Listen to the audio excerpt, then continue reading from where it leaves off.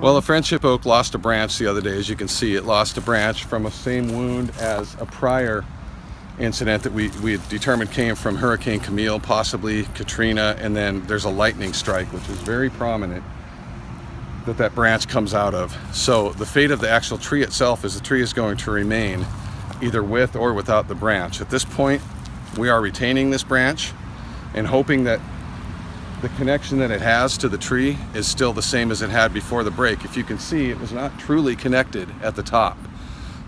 It lost a main branch coming up. We don't know exactly when, but we determined during Hurricane Camille probably is the biggest traumatic event that we can associate to that time period. So it lost a huge branch from here.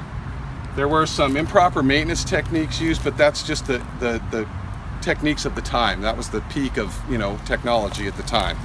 They filled it with concrete and tar and nails and so forth. But what had happened was, because that branch was lost from here, any branch attached to it, and as you can see, this is actually 3 separate branches.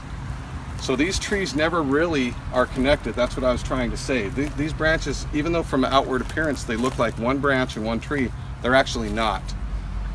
When this was struck by lightning in 2010, all the way down here, it stopped this branch from being able to compartmentalize and, for lack of a better word, heal itself like it had been doing. Well, this tree means everything to the community, for starters. Everyone has a memory of being here. I have a memory of being here 9 years ago before I even lived in Mississippi.